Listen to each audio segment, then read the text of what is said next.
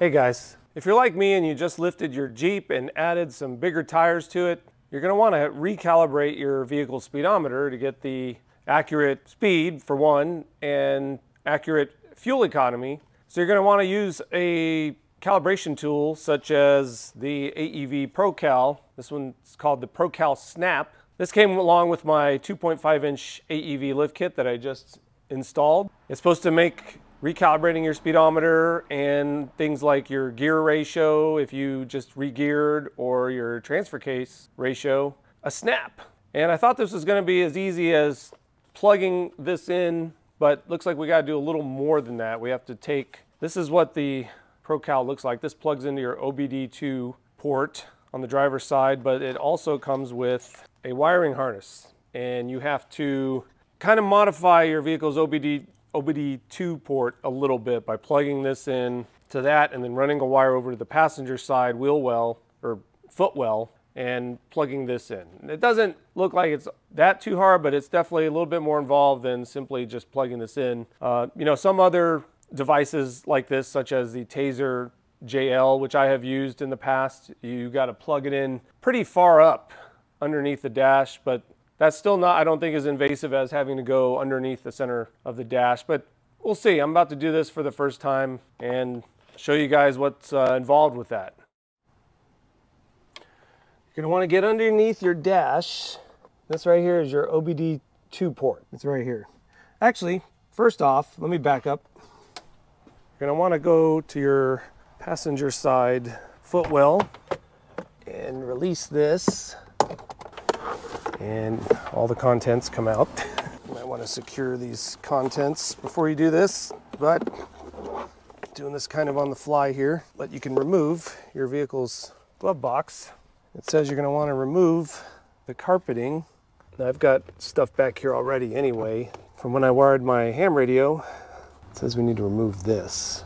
I'm not so sure you have to remove that. I mean, I've already routed wiring across there already anyway. I fed it through. But I guess without this here, that would make it easier. So that's at your discretion, but they do suggest that you remove this. I may do that just because there's already so much. But basically, we're gonna put one end of that wiring is gonna go into one of these, and the other plugs into the OBD2 port itself on the back side.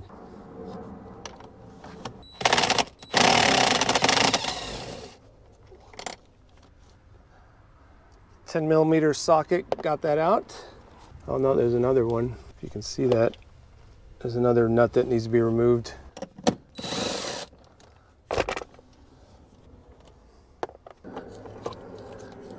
And there you have that.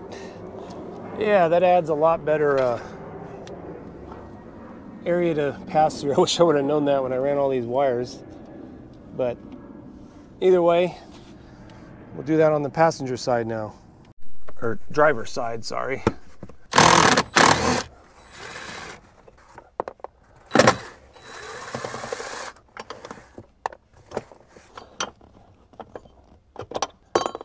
All right, so back to the OBD2 port. It says to pinch tabs to release the OBD2 connector from the bracket. Okay. Got one side. Or does it go? Oh, it goes out the back, I think. Yeah, it does. Okay, let go. You have to pick this open here in order to access those pins. Here we go. Here it says, install the 2 terminals of the harness into the OBD2 connector according to labels in cavities 1 and 9. All right, we established that 9 goes on the top being the one with that. All right, the catch side, that thing sticking out, goes to the outside of the plug. And you push it in until you hear it click. They both clicked. I'm gonna feed all this through here.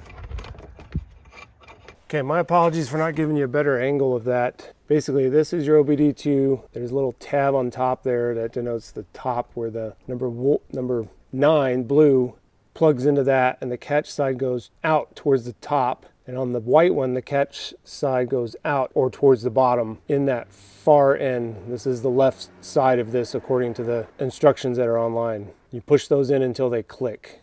And once that's done, then you put this back into this bracket here. Don't forget to pinch or press these latches shut. And when you're putting this back in, the tapered side goes down, like so. There.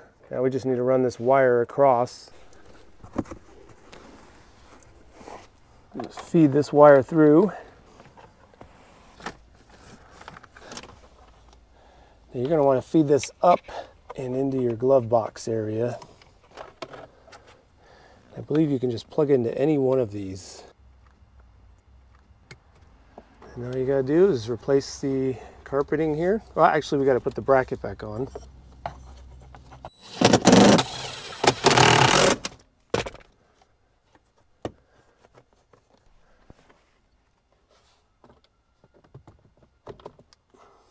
Piece here goes through this track. It's kind of a pain because this came out. There we go. I think that's it.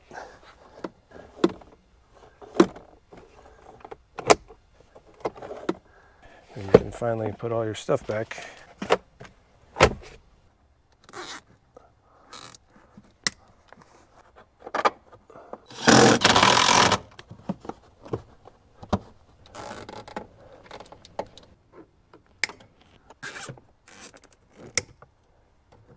Now that all that's done, we can take our AEV ProCal and plug it into the OBD2 port.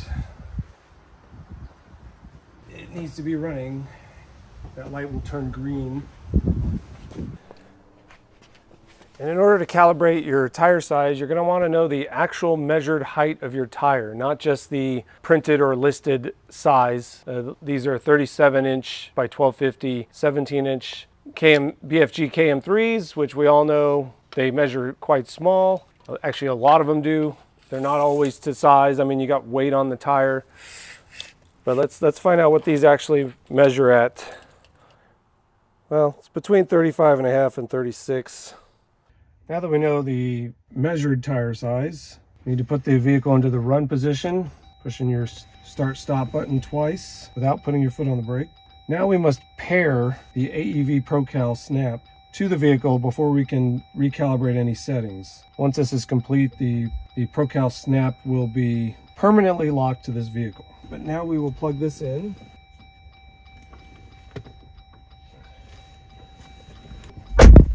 And you gotta wait for a blinking brake light on the speedometer, and we have that. With your foot on the brake, press and hold the cruise on-off button for 3 seconds. 1, 2, 3.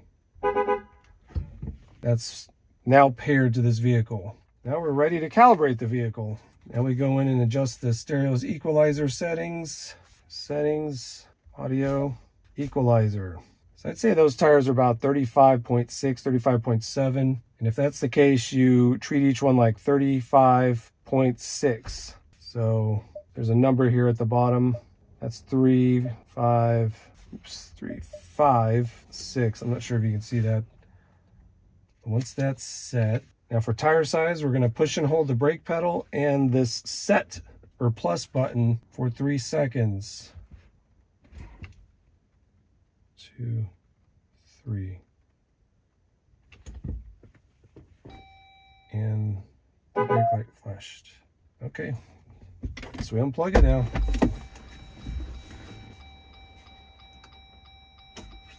Unplug it and you store it in the vehicle in case you need to clear it. But basically that's all there is to it.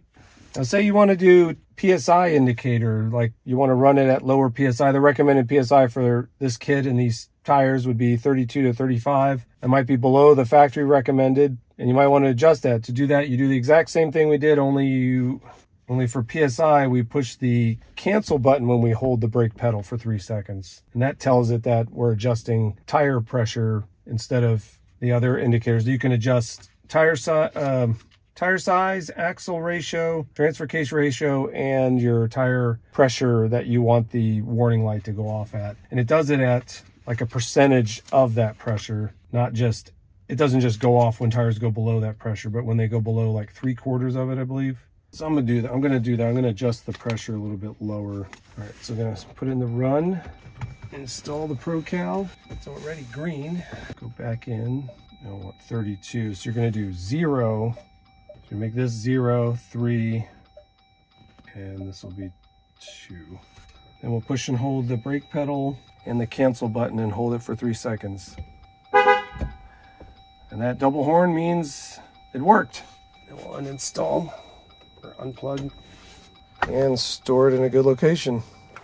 Well, folks, that's how you install the AEV Pro Cal adapter and calibrate your tire size and tire pressure warning indicator. If you've installed bigger tires in your vehicle, I highly recommend the AEV Pro Cal Snap. It's fairly easy to use. It is a little bit cumbersome having to install the wiring harness, I will admit that, but the ease and use of it is very simple and it's very cost effective. That is the main thing. And especially if you have an AEV lift that comes with one, even better. Please like and subscribe to the channel and we'll see you on the next adventure. Take care.